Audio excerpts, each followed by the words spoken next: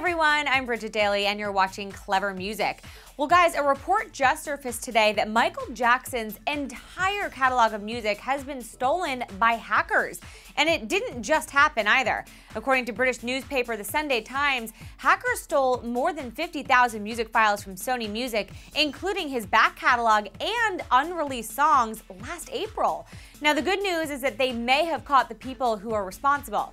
2 British men were arrested back in May in the UK over charges that they hacked into Sony Music's archive and illegally downloaded thousands of songs. They're scheduled to stand trial next January. Crazy how all of this was kept such a secret. Now, no word on how many tracks were stolen, but sources are saying it was the entire catalog.